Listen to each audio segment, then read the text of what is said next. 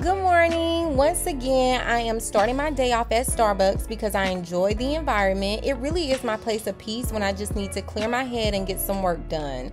I finally decided to block out some time today to go and shop at DeKalb Farmers Market in Decatur, Georgia. It is one of the best international farmers market in Georgia and comes highly recommended by a lot of you guys who are from Georgia. I used to shop here a few years ago, but I got overwhelmed because every time I would come, it would be extremely packed, especially prior to 2020. So now that I'm here, I will be purchasing items that are not typically available in my local grocery stores, such as watercress, spinach and pineapples in bulk, and quality size melons and pomegranates. Some items in my local grocery stores are just overpriced and undersized. I don't really know if that's a thing, but it is now.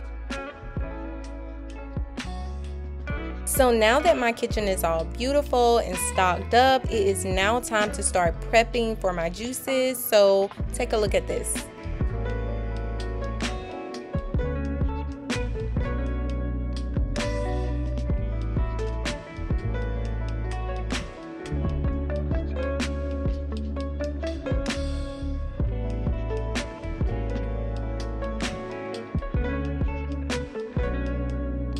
So we're back with another update. I'm super excited about this because the last time we spoke, I was going through an emotional roller coaster. I still was like kind of recovering from the bloat, and as of today, I am no longer suffering from the bloating. So I was able to kind of scale back a little bit and only stick with fruits and vegetables, especially the ones that are high in water content. So that has been working out great. Just over the past 2 days, I have been incorporating like arugula salads, also kind of bringing in the avocado again, but just a little bit, and also almonds. So I've been eating like 4 almonds a day, and it's been working fine on my stomach. So that has been amazing because I feel like now my body is trying to get accustomed to taking in whole foods that are not necessarily high in water content. So all of that is going so great, so amazing. Now with the emotional roller coaster ride, that is still the same. Now, thank you guys for all of your feedback. I just want to say that, just to basically sum it up based on the feedback I got, just taking it a day at a time. The idea of doing it forever gets to me, you know what I mean? With the 90-day juice fast, of course I pushed through, and I'm not making light of it because that was a challenge. Like, it took a lot of commitment, a lot of dedication to that process, to that journey. However, I knew that it would end one day. I knew when it was going to end, and to go on a raw diet, it's like never ending. So it's like, can I commit to something like that? So still I battle with that. I'm not 100% confident that I could do it. And the unfortunate part about my juice fast journey is that I didn't start vlogging it until like day 35, and I know by that time a lot of you guys didn't really get to see the ugly emotions in that moment, and I will forever regret that because I didn't think I was gonna make it past 30 days, so I didn't record it at all. But if I would have known better, even if I would have failed, I wish I would have still vlogged it so that you guys could see, you know what I mean, even for those who fail. So that was the unfortunate part. So when it comes to this raw journey that I'm trying to embark on, I'm starting to feel those same emotions that I felt about my juice fast, as far as not feeling like I could do it. So I'm excited for you guys to see me go through it starting at day 1. Like, this is so important for me, like, to be able to share this with you, because your girl is scared and I'm not that confident that I could do it. So the unfortunate part about it is a lot of people don't share the ugly side of it, as far as like when it comes to their vitamins, minerals, and all of that. And I just don't like that because I feel like it creates this idea that, oh, it's a breeze, you don't have any problems. And I just feel like anything you do that's new, it will come with problems. Like, you will have to get your body and your mind and your lifestyle adjusted to that change. And that's not going to be pretty. So I kind of want more of that to see what that looks like, but I'm not really getting that on YouTube. So you know, again, I'm my own example, and I will be sharing the ugly side of it. So far, so good. Just really taking it easy and just trying to structure my lifestyle in a way that complements what I'm trying to do for my future. It is very difficult though, because I feel like it kind of prevents me from having that type of social life with like friends and stuff like that. I don't drink anymore, so it, you know, even with friends when they're drinking, I'm not drinking with them, or if they're like eating something, you know, it's kind of difficult when you can't participate but you're like still traveling with your juices as if you're still on a juice fast. Let me tell y'all, like, I am still literally juicing on the go as if I'm on a juice fast. Like, when I tell you I have not broken that habit of juicing on the go, I have not broken the habit. It's crazy. It's insane to me. But at the same time, like, sometimes I sit back and think like, wow, like, you are really sticking to this habit. Like, I was waiting for that day to come where I no longer had to do that. Like, I'm tired of juicing. I'm tired of juicing in bulk. I'm tired of scheduling my day around it. I'm exhausted. I'm just ready to juice whenever I want to, which I do, but I am so stuck in this, oh my God, so stuck in this cycle that I literally still get up every morning and juice. I still juice in bulk every freaking night. Like, it's crazy. And it's like bittersweet. Like, it's like, Whitney, okay, you may need to come out of it a little bit. I think it's a little bizarre to still be juicing 6 liters a day. I am trying to get to the point where I'm only juicing a gallon. And when I get to that point, I think I'll be a little bit more content, you know, with my process. But right now, I just feel like I'm a little insane with it. I see some of you guys in the comments are already on a raw vegan diet as a lifestyle, and that is amazing, because I know a lot of people may think being on that 90-day juice fast was difficult, but when you know something is going to end, it makes you feel better. You can like kind of push through. When you are embarking on a journey as a lifestyle change, like permanently, you know, it may get to you. It will get to you, because it is getting to me. It is kicking my tail. However, I do know that this is something that I really, really want to do. So I'm not going to say high raw, because that's just not what I'm feeling in my soul and my spirit. It's telling me I need to go all raw. And if I fall on my face and if it doesn't work out, that's fine. But I can sleep better at night knowing that I tried and it didn't work out, versus me not trying and like basically going against my intuition. Because I feel like any feeling that you have within that kind of overpowers your mind and your emotions, I feel like it's your intuition telling you like, hey, you need to do something. And if you don't act on it, you will always grow to like regret it and have so much resentment. You know what I mean? So I'm not trying to be that person. I am trying to be, you know, aligned and in tune with what that inner voice is telling me, and that's what I'm going to do. Now, when it comes to vitamins and minerals, I do want to highlight the fact that I still go to IV therapy because I want to make sure I am getting the vitamins and minerals that I need, especially in this refeeding process. I did do it during my juice fast, but now more than ever, I am really, you know, diving in with the vitamins and minerals. I do not want to lack on that. So I am getting selenium, vitamin C, iodine, iron. I'm getting all of that good stuff because I want to make sure that my body is getting what it needs. Not saying that, you know, I feel like I was lacking anything, because the only thing that I've been lacking on this juice fast was vitamin D. Everything else has been great. Like, I haven't had any health issues because of the 90-day juice fast.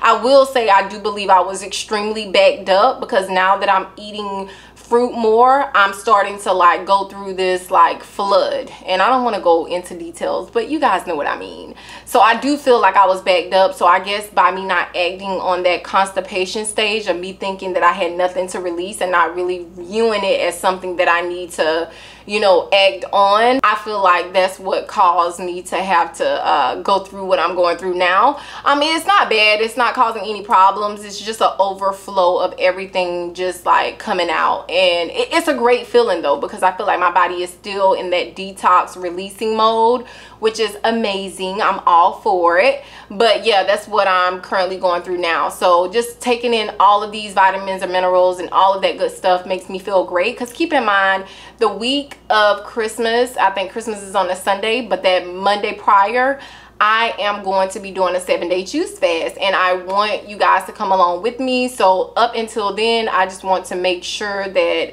I get everything I need in my body to be able to just dive back into that 7-day juice fast. But keep in mind, I will not be doing another prolonged juice fast anytime soon. I will only be doing short-term juice fast, like 7 days, maybe 14 days at the most, but I probably won't do another prolonged juice fast. For one, I think I need a longer period of time of refeeding. That's extremely necessary for me. And also, I don't think it's necessary right now because I've benefited so much from that 90-day juice fast and I'm still benefiting from it. So I don't think it's necessary for me to do it right now, or anytime soon. Maybe short ones, but prolonged, I don't think my body's ready for it. But I will always be here to support you guys through your journey. And also I want you guys to join me when I do my 7-day juice fast. I don't care if you are already on a juice fast and it's been like 2 months or maybe 1 month or 3 days, whatever it is, we can all jump in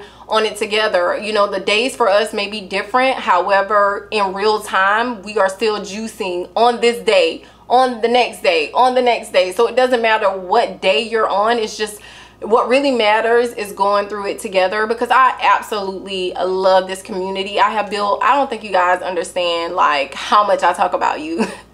I talk about you so frequently. Like, you guys show so much love. Like it really brings me to tears sometimes, like how much love and support you guys give, and it really motivates me to continue to live a healthier lifestyle, especially after, you know, ending my juice fast, because I feel like that's just an open window to like dive back into what you were doing before. And I don't want to do that. I want to make a permanent change. Like 90 days is a long time to backtrack. Like, I'm not trying to backtrack. So, you know, just staying consistent, staying, you know, mindful of everything that I'm putting in my mouth, and even mindful of like my thoughts and things that I'm doing, because it's really about building a health system, like a healthy system, like mentally, physically, emotionally, spiritually. It's really about all of that. And that's what I'm trying to keep up with and make sure that all parts are healthy so that I am overall healthy. And I want to be able to give that back to you as well, because I know a lot of you guys are healing, and if you're not healing, you're just trying to live a healthier lifestyle. Whatever your why is as to why you're interested in juice fasting, I am here to support. I want to give you all of that and more, and it's very important for me to do so. So I hope you guys really take this time and soak up all of the information, listen to my feedback, because I don't want you guys to think that I'm over here saying everything is perfect. It is not perfect. So when you have those down moments, I want you to really sit and tell yourself like, hey, this is something I have to go through. Like, don't give up. Don't give up. Like, I don't want you to give up. And that's the message for today, to never give up, never stop trying, never stop pushing forward, never, you know, call it quits. Like, no, just bang it out. Unless you have medical issues or you go to the doctor and they say, hey, this juice fast is like not benefiting you, then yeah, I would say back up. However, if you're not having any problems and it's just the typical detox symptoms, please, please, please, like, just stay on the path. Like, you will love yourself later for that. I do want to dive into my cravings. I love my social life now because I get to get out more, but to be honest, I feel like I could have done it sooner because I don't have temptation to want to eat. Now, don't get me wrong, I love the way the food smells. Like, it is like it smells amazing, but when it comes to like wanting to put it in my mouth, I don't have that desire. So like, I do not crave half of the things that I used to crave before, you know, I started. I even attempted like to put something in my face once, some junk food, and I was just like, wow, like I don't even have a desire to eat it. And that's the #1 benefit. And I don't think people talk about that part, but it really breaks your, because it only takes, I think, 25 to 30 days to break a habit. Please fact check me on that.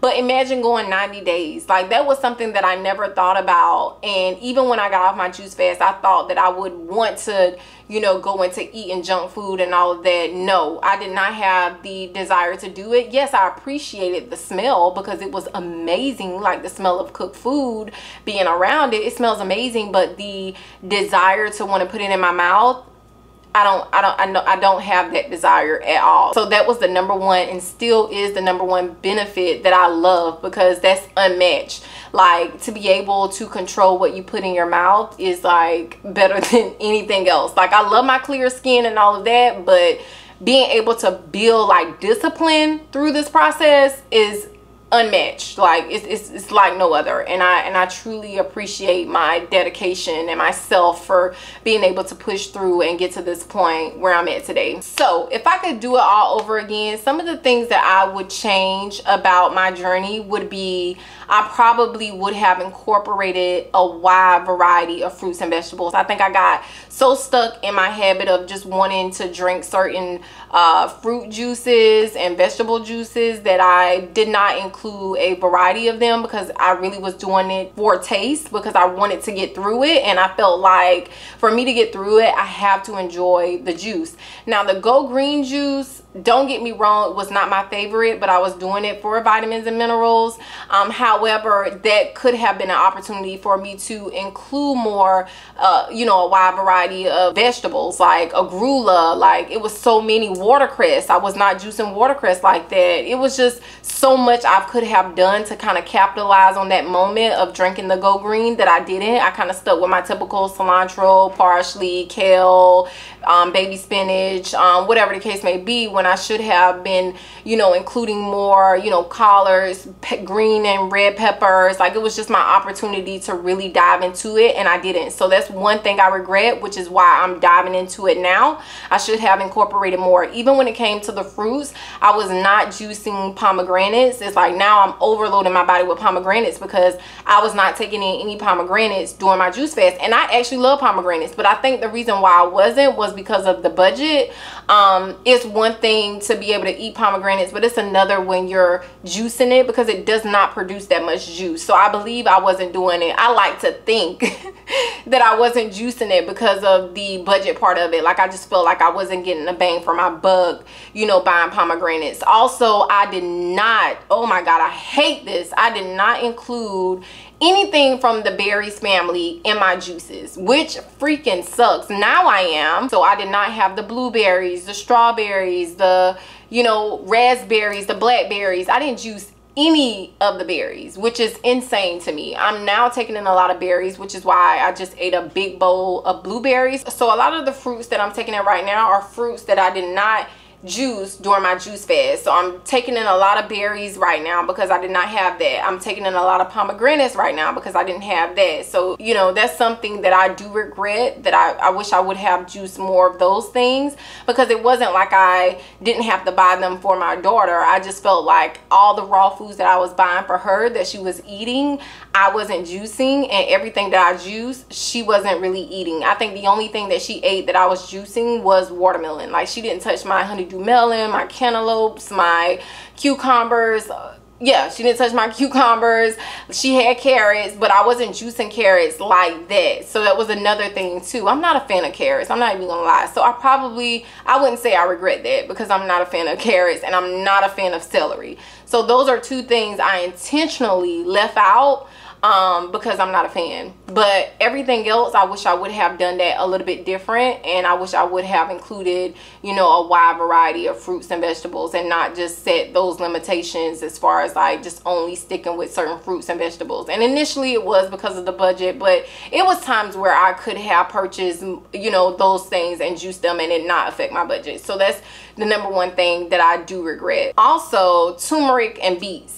Now, turmeric, I could have included more of that in like my orange juices and also my carrot juices when I would juice carrots, which was not frequently, but turmeric is something that I wish I would have included more of. Now, as you guys know, I was on it with the ginger, but the turmeric I wasn't. Also the beets, I was not juicing beets like that. Now, I wouldn't say I don't like beets, it's just that I have to have a taste for it. However, I could have tolerated it, so I should have, you know, juiced more beets. That was something else that I just didn't do what I wish I would have done. I know I already said this, but I have to highlight the watercress. I'm such a fan of watercress. It just sucks because watercress is only at one farmer's market near me, and that farmer's market is about 30 minutes away.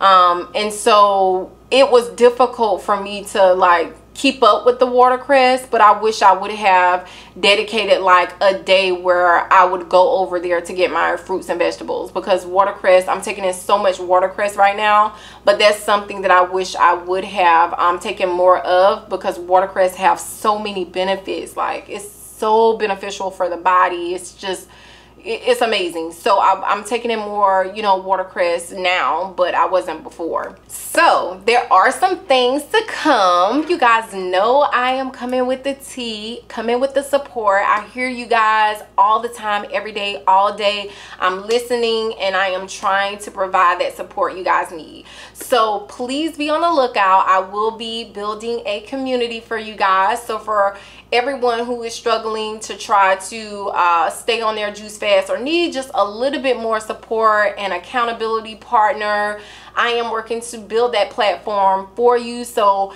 by our next video, you should be hearing more about that. But I created a 90-day recipe list just for you guys, day by day, that will allow you to take in the amount of juice that you need daily to make it through that 90-day juice fast. So please be on the lookout for that as well. But all the details will be provided in my next video. I just wanted to give you guys a little sneak peek of what to expect in the future, because I do listen and I want to provide that community for you.